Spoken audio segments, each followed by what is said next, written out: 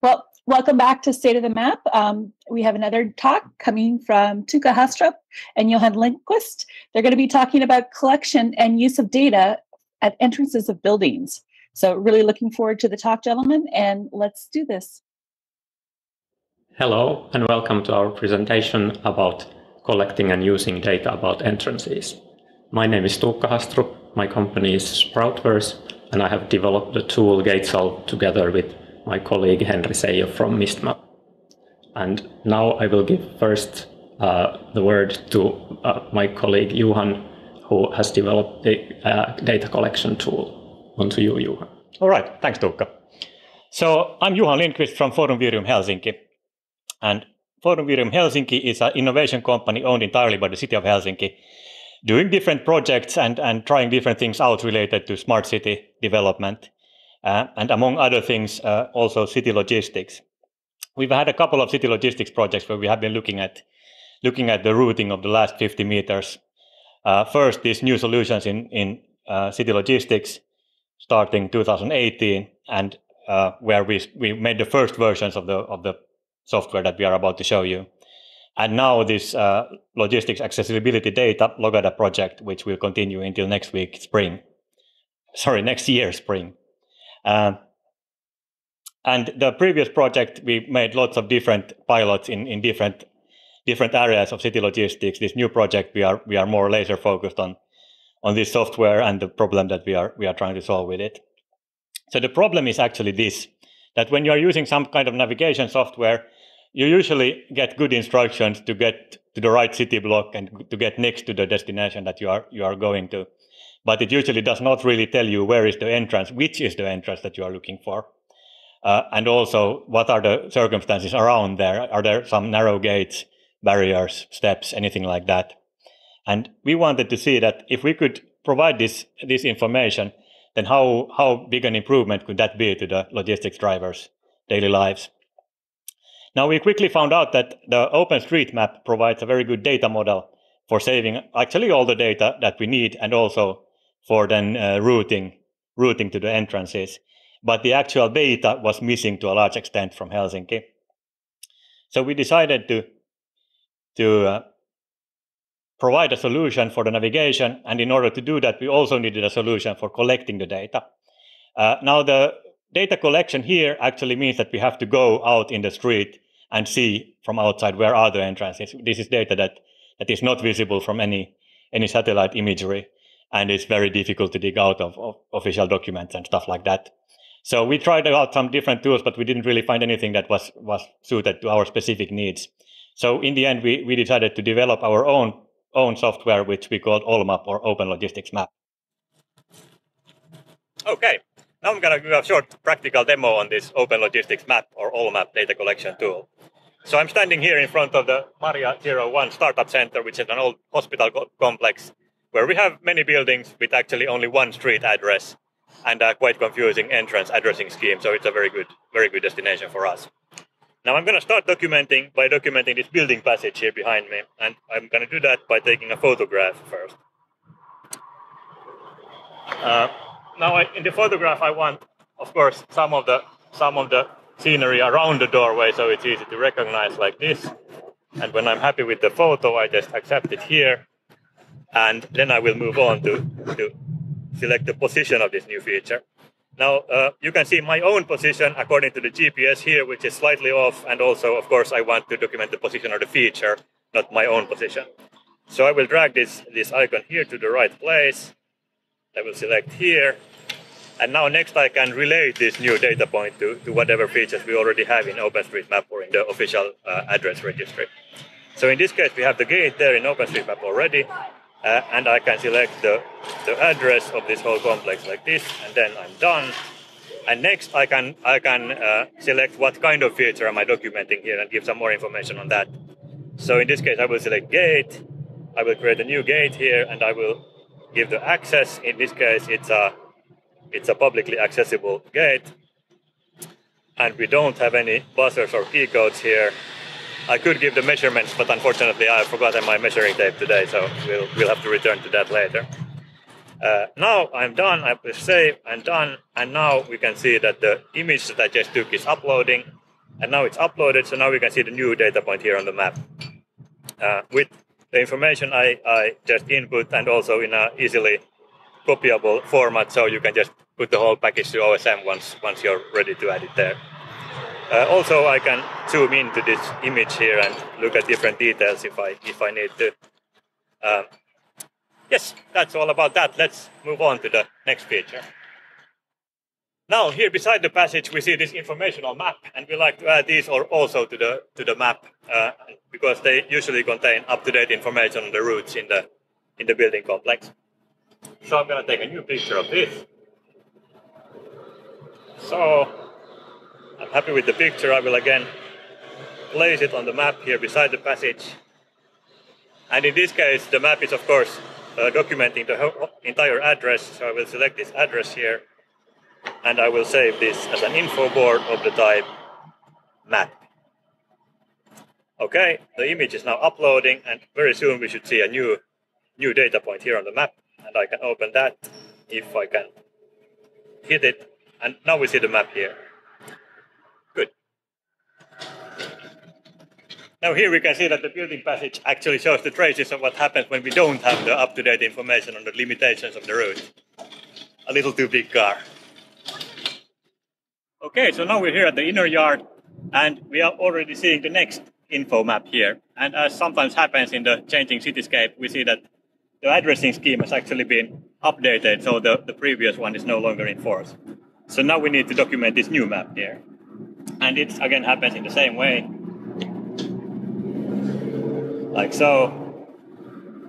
And we do the same process again. This time we are over here. And as you can see, my position on the GPS is again very much off.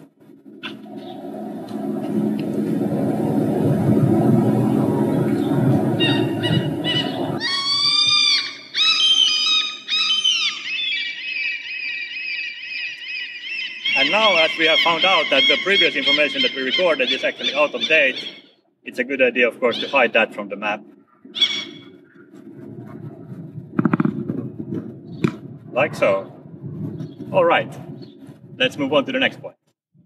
Okay, here we are now in front of the main entrance to the startup complex and also to the startup complex restaurant named Starter. And I'm going to document the entrance and then also the restaurant as a workplace. Like so. Again, I start with the picture and try to get a bit of context around the entrance, and then I place it on the map, again in a position quite different from my own. Now in this case, luckily we have all these points of interest already in OpenStreetMap, so I can just relate this to the map, the points that are already there, and done, and I will add the entrance information here. In this case, this is obviously publicly accessible, and it is the main entrance of this building. I save and done.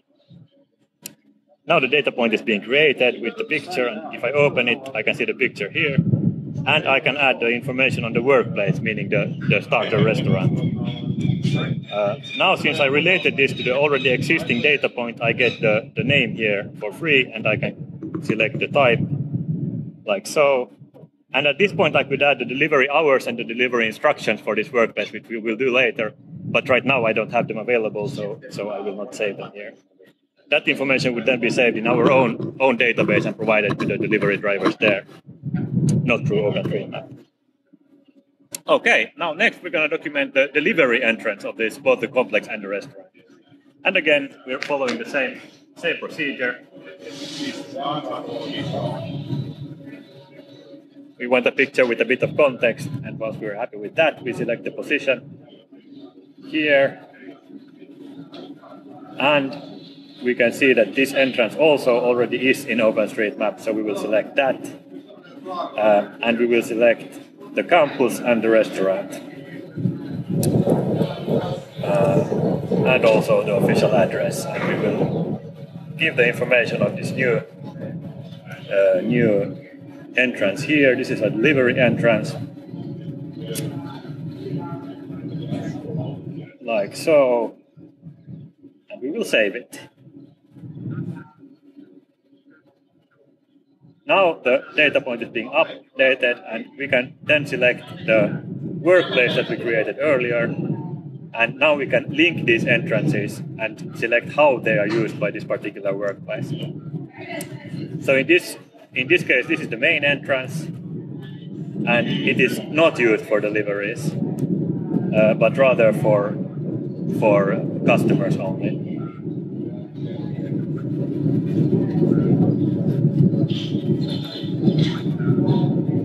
Okay, and we can link this other entrance, and we can select it here, and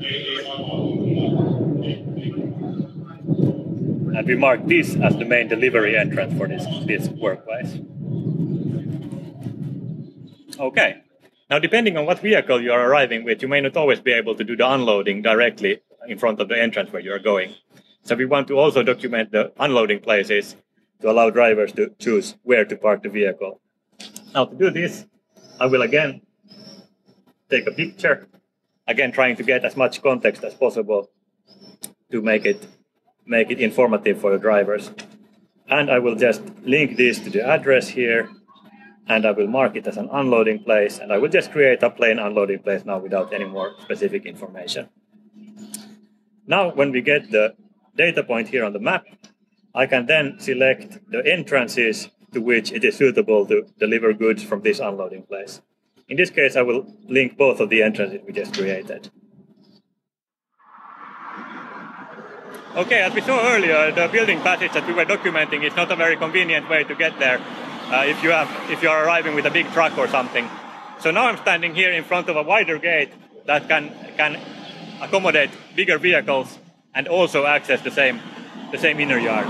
Now I can save this information by linking access points to the unloading place that I just created.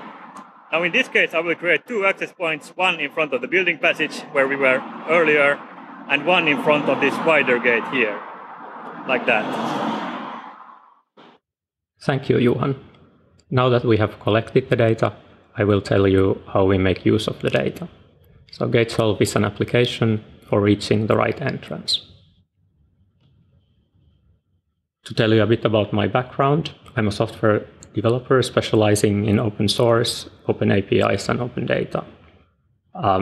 I was a Code for Europe fellow in 2013, and since then I've been helping organizations participate in OpenStreetMap.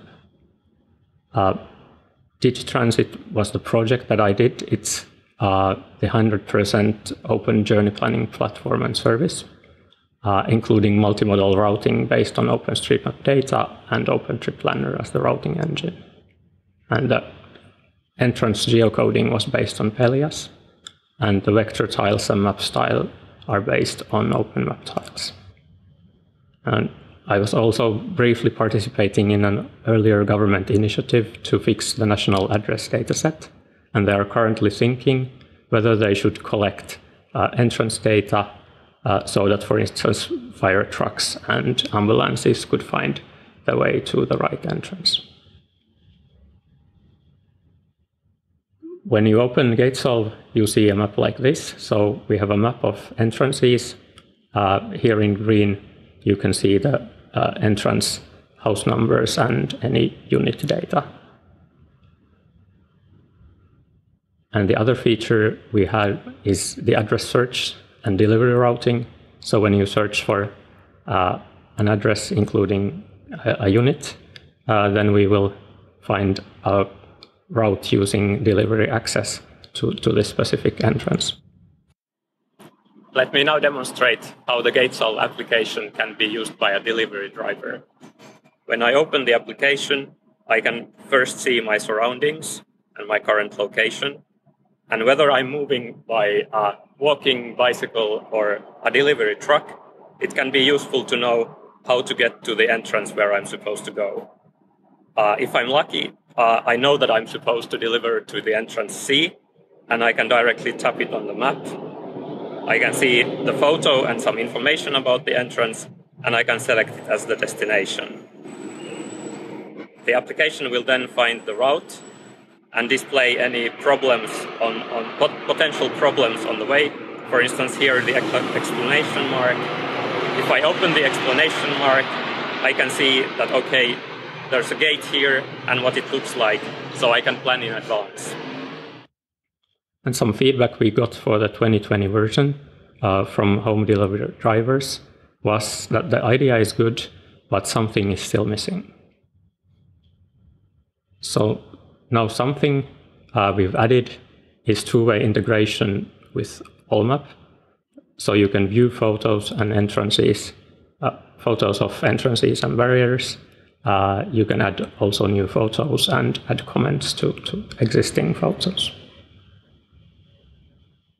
Something else we added was the venue dialog. So now that we have the information for the starter restaurant, for instance, you can get a list of the entrances and loading zones of the venue. And if you choose here one of the entrances as the destination, the map will filter to those routes, the walking routes to this specific entrance. Yet something more are the access points. So here, the black dots on the map, there are suggested entry points from nearby streets to the yard area. So the idea is that you would use car from the black dot to the blue unloading zone and then walk from there to the green entrance. As a summary, here is the current data model.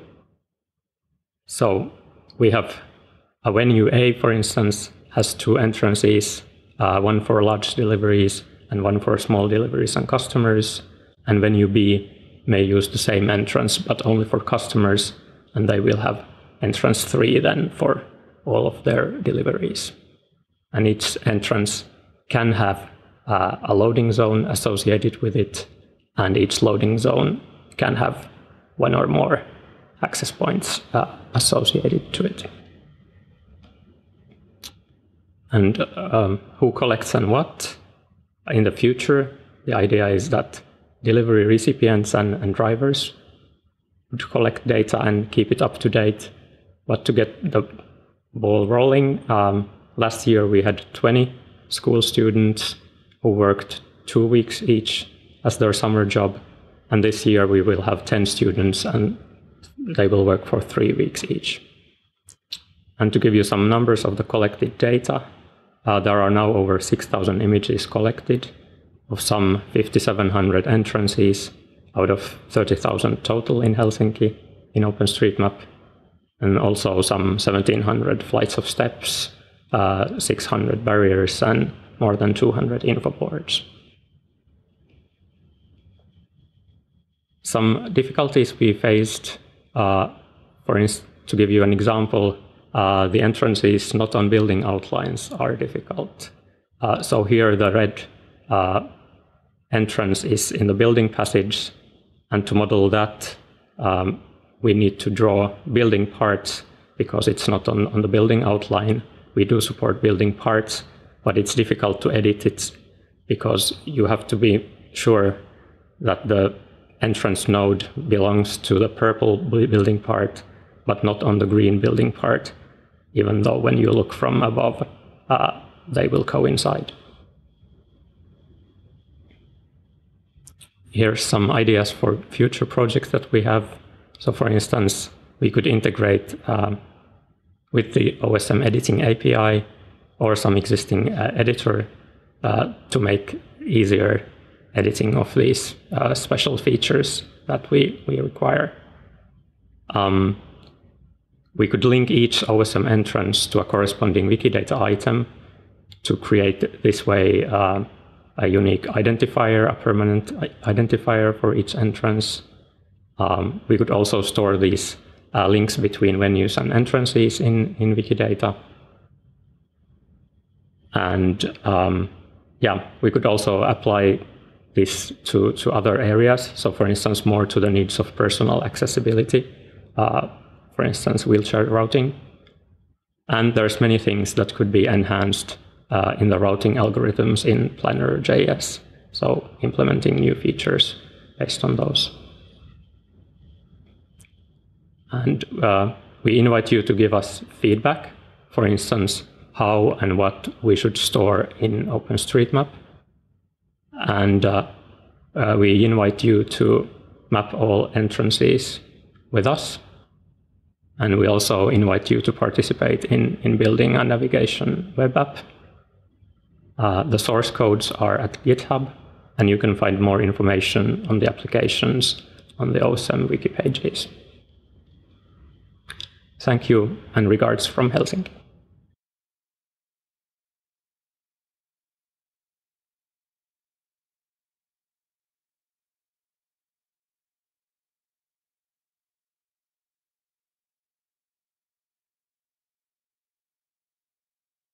Well, here we are. We're back with Johan and Tuukka.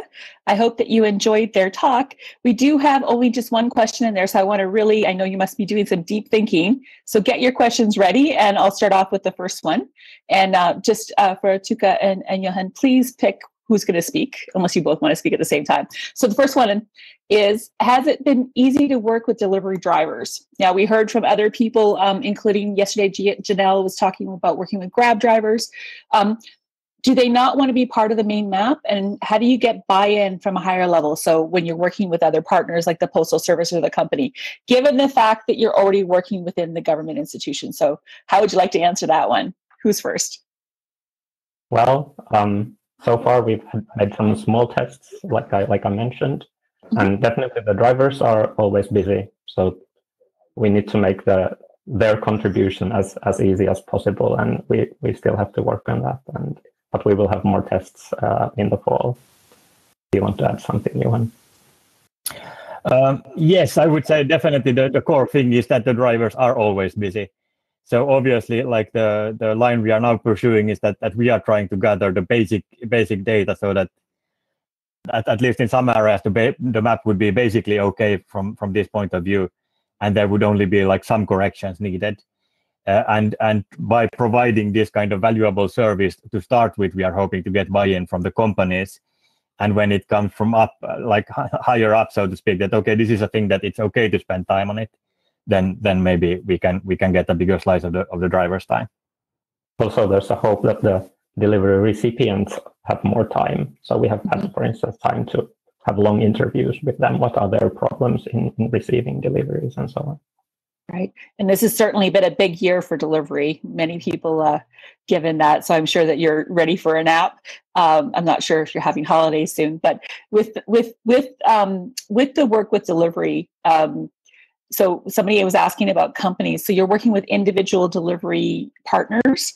Are you expanding across different kinds of sectors in that? Like, because you're relatively new-ish?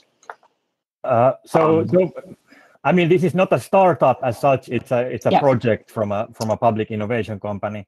Right. So we have been holding kind of wide-reaching but not very deep discussions with many different companies in the field. Mm-hmm. And so far we have done some initial piloting, but more piloting will be coming up in the autumn probably, going more into depth with cooperation with single companies.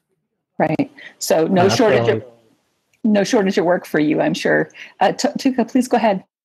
Yeah, I wanted to add that, of course, different kinds of delivery companies have slightly different needs. So whether if they're delivering to homes, then there's much wider area of entrances to map. But then those are not complicated like this. Like you don't need this complex model of multiple entrances and multiple venues and loading places and so on. You just map the houses and that's it. Wonderful. Okay, so from partners over to how are you a good citizen in OpenStreetMap? So how are you going to integrate with other OpenStreetMap things? So there was a question here about did you consider adding notes made with into OSM notes? If yes, why are you against it? After all, it's a much larger audience. So how are you working with the OpenStreetMap community, and how might you work in integrating in the future? I think is a really meaty question for you to tie in. Yes, to start with the OSM notes part, we could definitely do it if people want it, but I think the local community would consider it kind of overwhelming to add so much micro mapping data. So for now, it feels better that it's in a separate place. Those who want to tap into it are welcome to do it, and we talk with the local community and so on. But yeah, having unstructured notes, thousands of them, it's not very practical, I think. Yeah, it's called the internet. Okay, so we have this other question, which I think is really important when we think about entrances, and this has been brought up in other talks that somebody mentioned. Have you, given the fact that you're a public organization, yes, you're stellar focus on the audience and the people you work with, but how might this product or service serve and support people with different abilities, if you will, and mobility issues over?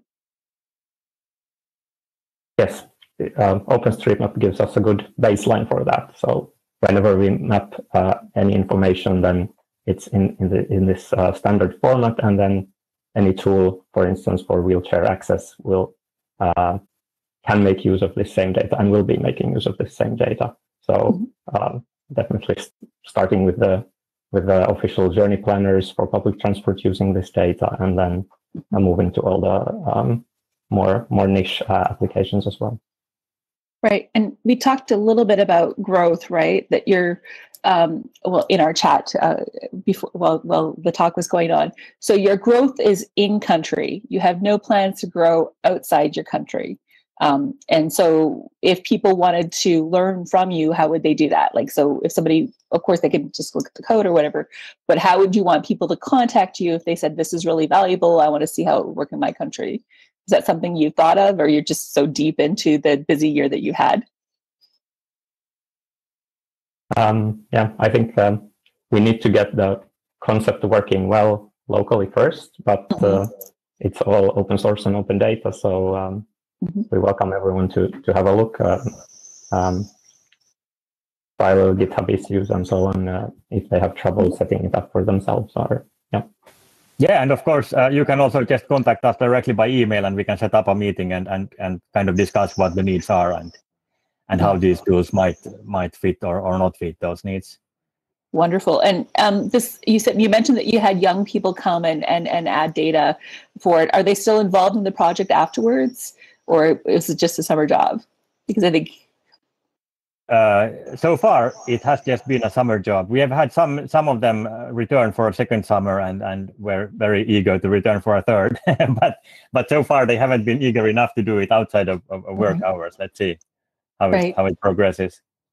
So you're in Finland, you're in Helsinki, and earlier we talked to somebody who was in Germany, and it's always fun to hop countries, and so virtually it's hard to really understand that we're hopping countries while we have these conversations. So tell us a little bit about the OpenStreetMap community in Finland, and how do you work with them or not work with them over? I would say there's very active but small community, and you can definitely see that I think it's normal to be concentrated in the big cities, and I think Helsinki, my understanding is that it's one of the most micromapped cities currently, with lots of traffic signs and so on. So it's a good place also to introduce new mapping tasks. Like, we didn't do this before. Why didn't we map all the entrances already? And now let's see how it grows. Wonderful. So everyone needs to go to Finland and test that theory that it is the most micromapped place and help improve the data set. There's one last question here. It says they wanted to talk a little bit more about integration of Wikidata. So I think that's great, just to kind of close on the how does it work with that. Over. All right. So at least my initial idea is that we would create also Wikidata items for each of these entrances. And this way, when you create a Wikidata item, then you create a permanent identifier as well. And then when we link this to OpenStreetMap, then the entrances also get a permanent identifier where they normally wouldn't have one, because there are completely unlabeled entrances. And then if you delete the point and add a new one, is it still the same entrance or not? It's difficult to track, but these Wikidata items would then be stable. Yeah. Interesting. So what questions did they forget to ask you? What else would you want to say about the work that you've learned? Just an open. Well, I think for my part, one thing I was interested in coming to this conference is, so we are now saving all the routes and all the basic information on the entrances in OpenStreetMap. But some of this data that concerns like what are the uses for which entrance, which companies can you reach through this entrance, we are actually currently only saving in our own database. And also all the photos that we are taking, we are not linking those currently to OpenStreetMap. So one thing I was hoping to get some feedback on from the community is, well, this is not really a question to us, it's more a question to everybody else. Do it. That is this something you would be interested in thinking about integrating to the OpenStreetMap data model? Or is this too niche to kind of try to bring there? It would just complicate the amount of data in OpenStreetMap. All right. You just open up the can of worms of how do we add new media data to OpenStreetMap. I hope that you know that your inbox is going to be full. I think, and also we do have a post-talk chat place where people can definitely talk verbally about this. And I would hope that you do it. But I had a question about all these photos too. So so it's in your app. How are you managing privacy, right? And these are public places that you're taking these photos, right? You're not taking, like, so if I had something delivered, like, let's say I lived in Helsinki, which I don't, and have been there, but don't. Are you taking a picture of my front door, or are you taking pictures of only businesses? It's a good question. Yeah, and I think we have had lots of discussions about that. What kind of things are off limits? So the areas where we are mapping, it's mainly not, you don't have single family houses mainly. And we are not interested in taking pictures of the entrances to single family houses. So it's more like apartment buildings where you have one stairway to many apartments. So it's kind of in the public space, or you have businesses and their entrances. And also, of course, we have been when we are taking pictures, so far it's mostly been us and then the summer workers. And we are strongly encouraging not to take any pictures where there are people visible, or at least people identifiable. Of course, that's the thing. We obviously have on the backlog to automatically blur any kind of people that might appear in the images. But it's an ongoing discussion, and it's an interesting discussion as well, that which things should be considered off limits. Wonderful. Well, people before data. I keep saying it. And that's the humanitarian in me, but it's also the human being person. So just thanks so much for your presentation and for your intervention about what data should be used or not used. I think there's one last question. I did take a copy of the questions for you, Tuukka and Johan. You might want to keep a copy of those because it doesn't stay on the platform, okay? The last question we had was a Wikidata item or a Wikibase item. So a little bit more debate for you. Maybe something to be figured out with the Wikidata community, but I think to start, I would go with Wikidata. There are already some prominent entrances that are included there, and they are not so strict about what is notable. If it's somehow useful, then you can create an item for it. And especially if we take the photos, then they are identifiable. They have an identity, and I think they could be in the main Wikidata. Okay, so I got three summaries. One, if you want to learn more about the work that they're doing in Finland, please do contact them and go to the after chat talk. Two, they are interested in talking about, are you ready? Data model and new media. Have a nice time. I look forward to a really great diary entry on this. And, always happy to host a chat around how we deal with the new world or the modern world. And the last one was, how do we work with integrations? And what do we own and not own? So just, gentlemen, congratulations on your work. And I'm always glad to see that governments are working with open source and open data to be able to support communities around the world. And with that, do you have any closing comments before we shut down and move on to getting you to the chat so that you can go talk to people about your fun questions that you had for them? Thanks for listening, and see you in the chat. No further comments from Johan? That's a good summary from my part as well. Okay, well, thank you so much. It's been a pleasure, and have a good rest of your afternoon, and let's go to the next sessions.